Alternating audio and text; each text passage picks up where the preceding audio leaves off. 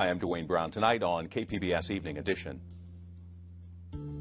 After 3 weeks, Mayor Bob Filner returns to his office at City Hall, and another woman comes forward claiming sexual misconduct. We've heard a lot about the mayor and mediation, how it works, and why more San Diegans may use this method to solve disputes. Plus, back-to-school shopping season started early this year, how the school shopping season could impact holiday prices.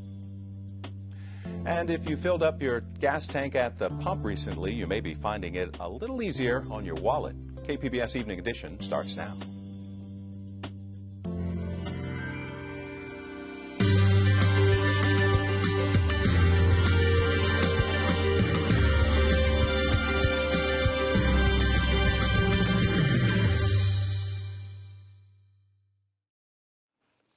Hello, good evening. Thanks for joining us. Supporters of Private First Class Bradley Manning believe his 35-year prison sentence is too harsh. A handful of them gathered outside the courthouse today in Fort Meade, Maryland, for today's sentencing. Manning was convicted of giving hundreds of thousands of government documents to WikiLeaks. A military judge convicted the 25-year-old soldier last month of 20 offenses, including 6 violations of the Espionage Act. He could have received up to 90 years in prison. By the way, WikiLeaks founder Julian Assange is calling Manning's sentence today a tactical victory because he says he could be released on parole in 8 years before finishing the 35-year prison sentence.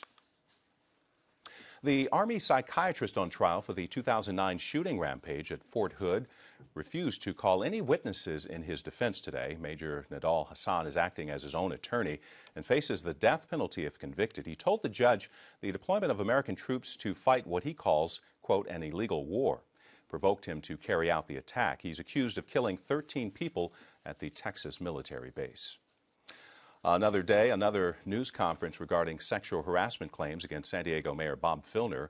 While recall supporters staged another petition drive, they were joined by the latest woman who claims she too was a victim. KPBS Metro reporter Sandia Dirks joins us from the News Center. So let's start with the mayor. Do we know where he is? Well, according to sources at City Hall, he spent part of the day in mediation.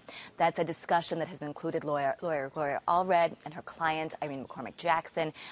Jackson is the one who is suing the city and the mayor for sexual harassment.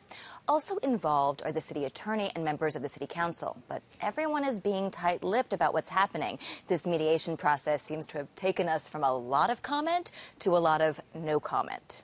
And another woman has come forward today. What can you tell us about her? Well, her name is Diane York. She's a La Jolla woman. She says she met with the mayor 3 months ago to get his help with a predatory loan.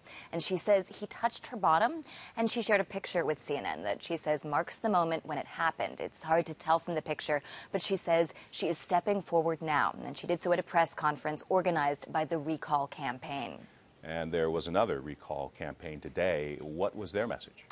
Well, both Michael Palmieri and John Cox were there. They're both organizing the recall effort and putting money into the campaign. They're both conservative Republicans and both opposed Filner long before these allegations of sexual harassment emerged. They say that they were out there to get out the word and collect signatures, but there are some grumblings in social media that the recall campaign, which started out as very bipartisan, may be beginning to tilt to the right.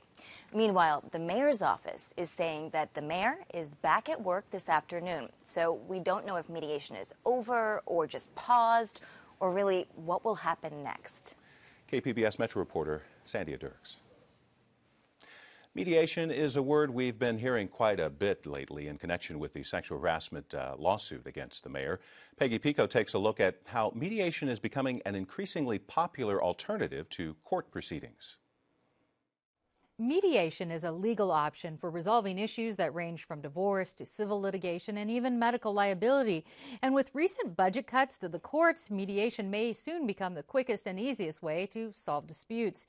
Here to talk about the process is Stephen Dinkin, president of the National Conflict Resolution Center, and welcome. Thank you.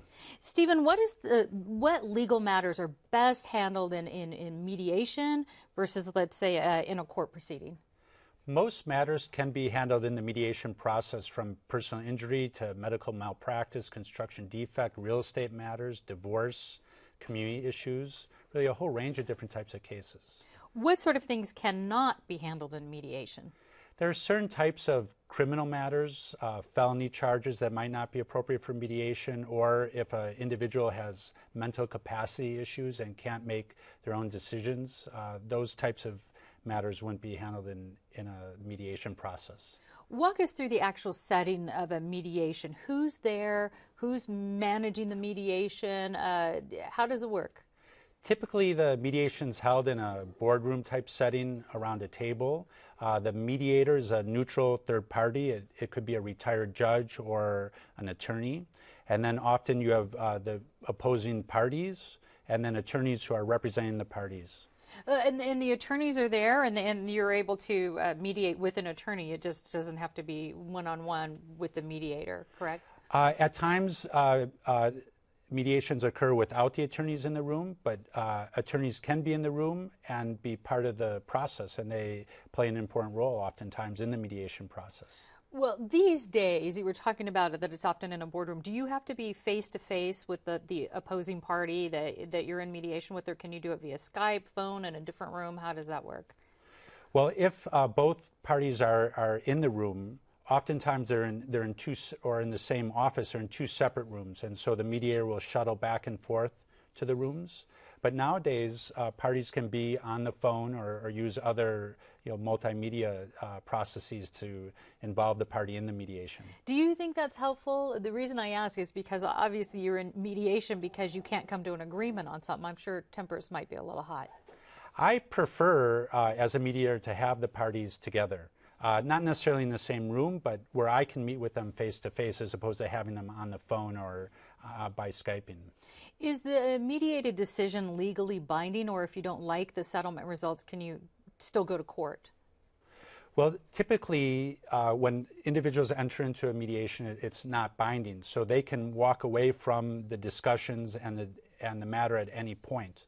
But once they come to a mediation, if both parties agree, then the mediation agreement is binding. It's like a contract that would be recognized in court.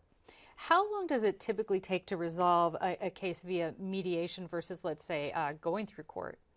It depends upon the complexity of the case. Some cases can be handled in a matter of 3-4 hours. Other cases might take several days to get to a resolution. And I understand that one difference in mediation is you have some different options as far as what the settlement is. It isn't just monetary. Exactly. One of the great benefits of mediation is a confidential process. So the confidentiality of the process allows the parties to come up with very unique and innovative resolutions. So they can craft different types of solutions that might not be readily available in a court proceeding. For instance, do you have some examples? Well, in an employment matter, for example, it does not necessarily have to be just a monetary decision. At times, an employee might just want a solid recommendation letter, or they might want to be moved into another division, or want more vacation time. So those are the types of, or maybe just basically an apology from the employer. So there's a whole range of different types of solutions that might satisfy both the employee and the employer that goes beyond just a financial agreement. And that doesn't happen in a courtroom? Typically not. Okay. Stephen Dinkin, thank you so much for the update on this. My pleasure. There is another twist in that kidnapping and double murder case out of San Diego's East County. James DiMaggio's family wants to know if he was the biological father of two of his victims, Hannah and Ethan Anderson. Now, DiMaggio left a $112,000 life insurance policy to the children's family. The Anderson family disputes the suggestion DiMaggio was killed by an FBI agent in the Idaho wilderness. Back to school shopping has become the second biggest retail season in America, but this year parents are expected to spend less than they did last year. Peggy Pico has more on why and what it all means. It's not your imagination. Back-to-school shopping has started earlier this year. Parents began looking for bargains for their school-age and college-age kids in July. Here with more on why some retailers are worried about early shopping seasons is San Diego State's Business Administration professor, Mira Kopik. Welcome back. Thank you so much. Now, Mira, let's start with these back-to-school supplies. How much is the average family expected to spend on back-to-school shopping this year? This year, the National Retail Federation anticipates spending to be about $635 per household, which is about 8.5% below last year. So it's a little bit less. Why would it be less? Well, the economy's recovering, and it just seems like it would go up. Well, the economy's recovery has been a little bit uneven. So on the one hand, the tax holiday that we enjoyed last year is no longer. So 2% off the top is for every household. The increase in sales tax in the state of California takes a little pinch, higher gas prices, and then stubbornly high unemployment, especially those that affect lower and middle income families, require families to be a little bit more vigilant with their dollars. When it comes to back to school shopping, what sort of items are being either pushed on the public or the public wants? Back to school is very different from the Christmas holiday shopping period because that's really in the gifting mindset. Here it's buying necessities. So on the one hand, you're looking at staple items, especially in clothing like jeans or socks or underwear, or school supplies like back to school, like backpacks. Backpacks are sort really of necessities. important. Yes. How important is this back to school shopping season to the overall retail economy? It's very important. It's the second largest shopping window after the Christmas holidays. So retailers take it very seriously, and it's very important that they have a successful shopping season. Does it predict holiday seasons? Does it predict other things that are retailers and merchandisers looking at that? Like how'd we do? We were in a slump for back to school? How does it fare it out that way? It's a bit of a bellwether. They want to know where there's demand because they kind of look at the trends, the shopping trends beyond the core staples. Are people buying more electronics items? Are they buying? So if they have a chance to order some additional items for the holidays, most of the orders have already been placed, but to heavy up a little bit is very important to them. So they really look to see what people are buying right now. Oh, so a little bit of a predictor for the actual merchandise. I know there's a term out there called creep, and the idea that retailers are calling this where you're seeing seasonal merchandise like back to school earlier and earlier in the season than before. How does that actually impact? Why are people doing that? You know, it's kind of a land grab from retailers. And once starts it, they have to follow. And they want to anchor your mindset as a consumer to be thinking about back to school. If it's too early, kids are just coming out of vacation. In June, you're not going to be thinking about it. You're not thinking about it, and nor do you want to. And sometimes that can backfire. Like in the past when you've seen Christmas holiday items in the end of September, that was a big backlash with Costco a couple of years ago when they had Christmas ornaments in the stores. But by extending the season, it changes the mindset of the consumer so they can actually be thinking about it, they can plan some of their things, and they can also drive some impulse purchases. Does that type of marketing, that sort of overlapping of this season, does it actually increase spending on project? Are we seeing a revenue increase, or does it actually just spread out the amount that, you know, where you would be getting the money? Instead of just in September, you spread it out over 3 or 4 months. In the past, it has helped increase spending. You know, the last couple of years, because of the post-recession, it's been a little bit more variable. But the intent is it increases the spending because it gets you to think about it more often, and you remember things that you forgot. So you'll go back, oh, I forgot the backpack, or I forgot these supplies, or I need to get the jeans. So you're always top of mind with that specific holiday. Now, you brought up that sort of backlash back in Costco. I remember that when people were so offended by the idea that, you know, Christmas came out in September, I think. It was really early. Do you think shoppers get fatigued because we're overlapping holidays and pretty soon they become numb to it, this sort of marketing and crossover with this seasonal shopping? You know, it's interesting. Consumers have not displayed that behavior. They will talk about it. In consumer research, they'll say, you know, I'm a bit fatigued. You might see it in dips. So a great example is in the Christmas holiday season. They get off to a bang at Thanksgiving, and then those first 2 weeks of December is a real lull in shopping. They're kind of overwhelmed, and then they realize they have a deadline. So in that case, it's the Christmas holiday. Here it's school starts for their child. So they get back on the horse and they're buying. So sometimes by stretching it, it does raise revenue, but it isn't consistent. Okay, and the last question here is basically about this. Your advice for seasonal shopping. Should you shop during the season? Should you wait for the sale?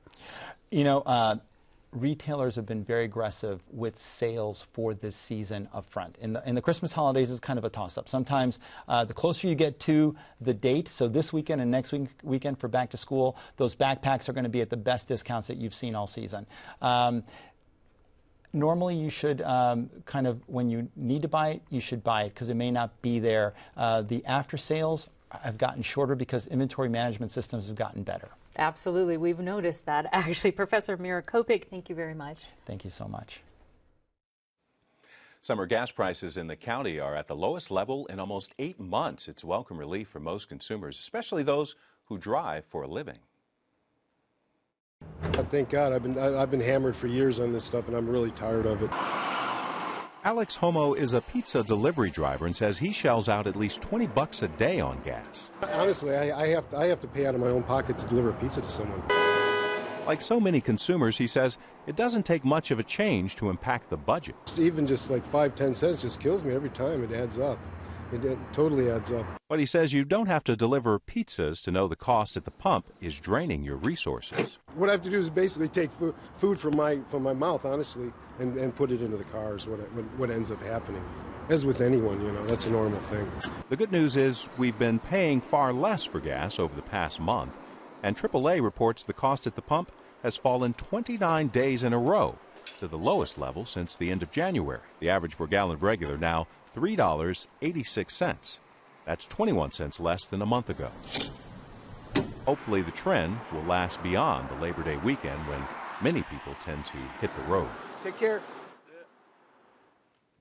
And AAA reports gas prices have fallen throughout Southern California over the past month.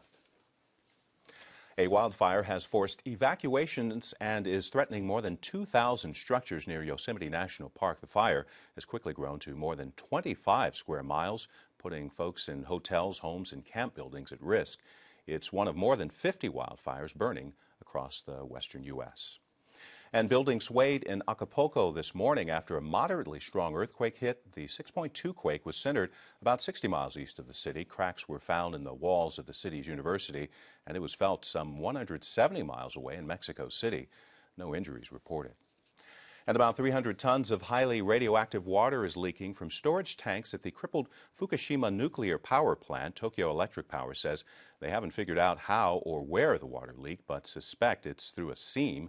This is the fifth and worst leak since last year involving similar tanks at the plant.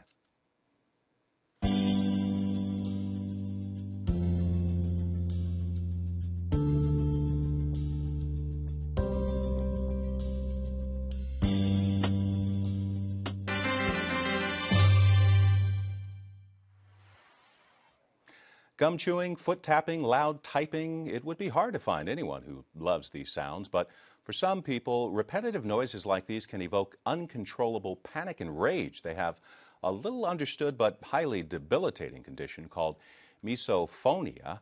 The term is still so new that researchers have only faint ideas about what's causing it. KPBS reporter David Wagner explains. When Alicia Pointer pictures her family's dinner routine, she usually sees an empty chair at the table. It looks like me taking my food and eating in my room, pretty much. Pointer has something called misophonia, which literally means the hatred of sound. The condition is not well understood, but Pointer knows that if she hears certain repetitive noises, she'll become extremely agitated. People with misophonia are each set off by different sounds, but most of them say they can't stand chewing. I just get really panicked, upset. I start looking at the people, giving them dirty looks. I now wear headphones or I just have to leave. Pointer's misophonia follows her everywhere, from home to work to travel. Oh, you got mac and cheese? But Pointer didn't even know the term for her problem until a few years ago. That's because misophonia is still such a new concept, even people who have it might not know about it. In terms of empirical research that has been conducted, it's only been very recently. I only know of one other study that was published earlier this year. That's Mirren Edelstein, a psychology doctoral student at UC San Diego. In a study published earlier this year, she and her colleagues confirmed that, yes, misophonia is very much real, and it's a lot worse than simply being annoyed by rude noises. These are the electrodes that we place on the participants' fingers. Edelstein brought a small group of people into the lab for an experiment. She hooked each of them up to a machine that measures the body's fight or flight response. Then she showed them some videos. In these videos, people are aggressively chewing apples, furiously clicking pens, and munching on potato chips. The fight or flight response charts taken from people with misophonia explain a lot. The lines start flat and calm at first, but when the videos start, they shoot right up. This would be an example of just a pretty large response. But why do we see this response? What's the underlying cause of misophonia? It's still way too soon to tell, but Edelstein and her colleagues have a hypothesis. It could be due to an enhanced connectivity between the auditory cortex of the brain, so where sounds are processed, and the limbic system, basically where your body's emotional and fight and flight response are processed. Basically, maybe people with misophonia have more connections linking the sound and emotion parts of their brain. The key word here is maybe. It's going to take lots of brain scanning before we can say anything even remotely conclusive about misophonia. But for people living with it, the fact that scientists are looking into their condition at all is encouraging. Now disorders and things like bipolar, OCD, it's just like common talk, you know? So maybe someday it's like misophonia will be understood like that and not this just weird, quirky thing that a few of us say we have. People with misophonia say public awareness would make their lives a little easier. Then at least they wouldn't have to spend so much time explaining why you really should stop tapping your feet and snapping your gum. David Wagner, KPBS News. A San Francisco company is taking paperless to the next level, converting all conventional mail and sending it to your smartphone or tablet. The story from Matt Friedman of the Associated Press. It's been a long time since the U.S. mail was delivered by horse and buggy, but bringing letters and packages to every address in the country has been a mandate for the Postal Service for nearly 2 centuries. Fast forward to now. Letter carriers still sort the mail and bring it to you 6 days a week, but email and modern mobility have radically altered the landscape. It's not that people don't like mail, it's that they don't like the negative attributes of mail that don't line up with their lives. What if you never had to deal with physical mail again? That's the promise of a new company called Outbox. Right now, without changing your address, you can sign up for Outbox in about 30 seconds. And the next day, you're completely paperless. Outbox relies on what it calls unpostmen. Pay $5 a month and provide a key, and you'll never have to see the paper mail again. The company scans the mail so you can read it on your iPad or other digital device. All the junk mail that I received was right there, and I could hit the unsubscribe button and it'll never get printed again, and I can put the rest of it into folders. The stuff I do actually physically want, I can ask for, and they'll make sure that I get it in my mailbox. Outbox's new approach may work well for some customers, but the company has a long way to go to topple the Postal Service, which delivers to more than 150 million addresses. Matt Friedman, Associated Press. A San Diego musician is being honored as a living legend. It's the first in a string of awards for 76-year-old saxophonist Daniel Jackson, and he's heading to Los Angeles to receive it. KPBS culture reporter Angela Carone joins us from the News Center with the story. Angela, you did a feature on Daniel Jackson earlier this year. What else can you tell us about him? Well, Jackson is a founding father of San Diego's jazz scene. He plays both saxophone and piano. He's lived here his whole life. In fact, he still lives in the house he grew up in Southeast San Diego. And it was there that he heard the tenor sax for the first time. He was a little boy, and he would sit and listen to his brother's band as they practiced in the front room. And he heard the sax, and Jackson says he was hooked. I heard this tenor saxophone. I was like, okay, that's it. That's where I want to be for the rest of my life, is on that sound. And Jackson has had an impressive career, even touring with the late Ray Charles. Tell us about the awards he's receiving. Well, tomorrow he'll be one of 3 musicians getting an award from the Living Legend Foundation in Los Angeles, which honors African-American musicians. Jackson says this award is special because, as he put it, it's Black people honoring Black people. Then coming up in October, he'll receive the Lifetime Achievement Award at the San Diego Music Awards. He told me today that the awards are great and he's honored to get them, but his main goal is to play music every day as often as he can. KPBS culture reporter Angela Carone. I'm Judy Woodruff. On the next News Hour, we continue our look back at the March on Washington 50 years on with Congresswoman Eleanor Holmes Norton. That's Wednesday on the PBS News Hour. Well, let's take a look at our next 3 days of weather here in San Diego. We'll start with morning clouds along the coast, partly cloudy by afternoon, temperatures mostly in the mid-70s. Inland temperatures in the 80s with more sunshine there. Mid to upper 80s expected in the mountain areas and plenty of heat in the desert, reaching well above 100 degrees over the next few days. Recapping tonight's top stories, Mayor Bob Filner made an appearance at his office today, the first since taking time off for therapy. Filner is also in mediation with lawyers and city officials regarding his political future. Today, another woman has come forward alleging sexual misconduct. The pain at the pump is easing up a bit. San Diego County gas prices fell for the 29th consecutive day. The average for self-serve regular down to $3.86. That's down 0.2%. Now, the average price for a gallon of gas has actually dropped 21 cents in the past month. You can find tonight's stories and download the KPBS app all on our website, kpbs.org/evening edition. Thanks for joining us. Good night.